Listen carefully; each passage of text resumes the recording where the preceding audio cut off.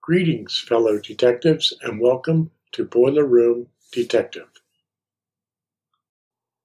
The case of the defective gas valves.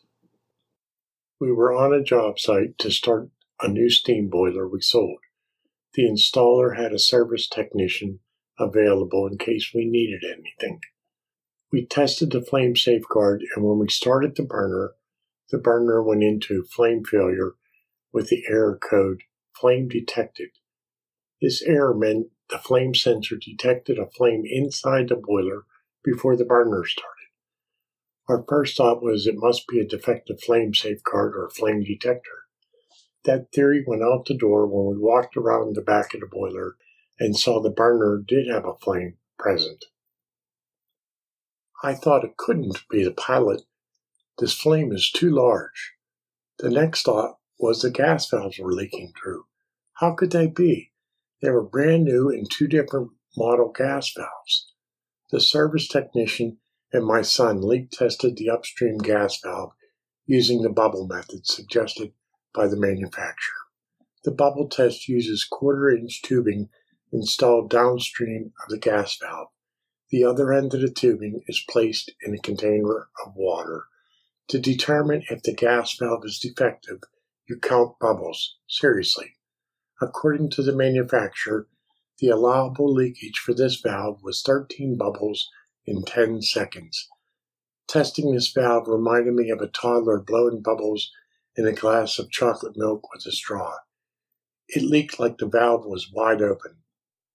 As you can see from this video, the bubbles coming up through are the gas leaking through the gas valve. It's much more than what the manufacturer recommends. That explains a lot, the service technician said, and we looked at him. The service technician continued. The owner smelled gas and called us. We leak tested the new gas drain and found no leaks. So they called the fire department, who also found no leaks. In the future, that's important to know, I suggested, and he laughed and agreed. The burner still had that small flame in the bottom of it. Our next step was to check the wiring to see if voltage was present at the valve. There was none. We even switched the breaker off, and the flame was still there. Both valves are defective and leaking through.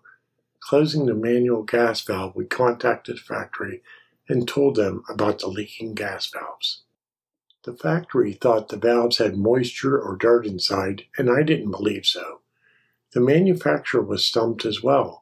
The contractor called and asked when we would get the replacement valves and who would pay to install them. The valves were on back order due to the supply chain shortage. I pulled up the site pictures from the job and looked at them, wondering if I could figure out what was happening. I have never seen this in 40 years. I was comparing the pictures from the manufacturer's cut sheets, and the answer dawned on me. The valves were installed backward. Would they leak if they were installed backward? I contacted local Honeywell distributor and asked about it. He wasn't sure but would check. He called back a while later and said that they could leak if they were installed backward. I sent an email to the installer and told him what I found. I told him I wasn't sure if the valves would work if we switched them back, but we should try.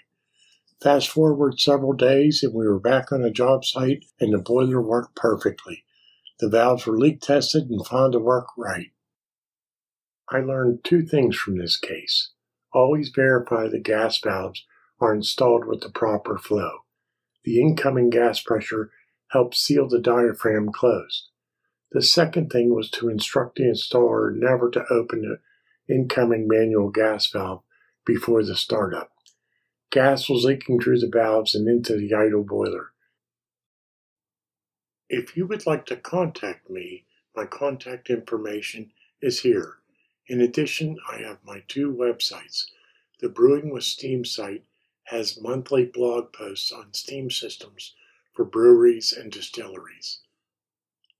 I have written 11 books on boilers, and they are available on Amazon. In addition, you could find some of my writings in these fine publications. Thanks for stopping by Boiler Room Detective, and I hope to see you on the next case.